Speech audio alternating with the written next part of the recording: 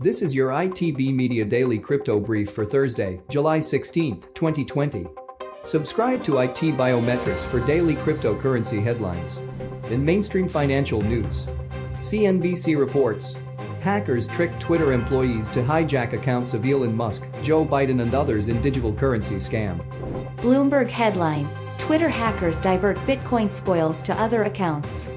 The Asia Times reports, how Bitcoin beat COVID.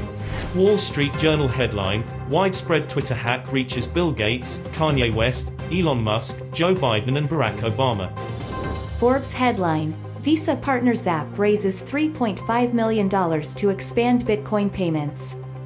In social media headlines, Altcoin Daily, YouTube, posts a video titled, "The #1 largest bank in Japan just set a date for Japan's cryptocurrency launch." Cryptocurrency news. The Moon YouTube reports, wow.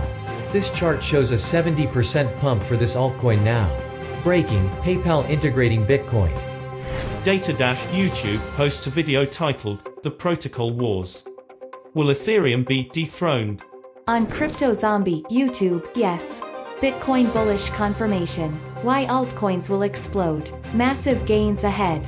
In crypto publications headlines, Telegraph reports, Bitcoin Exchange Inflows Spike as Analyst Expects Pullback to $8.8 thousand. Coindesk.com headline, Twitter hack used Bitcoin to cash in, here's why. CryptoNews.com reports on its front page, is Bitcoin set to benefit from the Twitter hack? This has been your ITB Media Daily Crypto Brief for Thursday, July 16, 2020.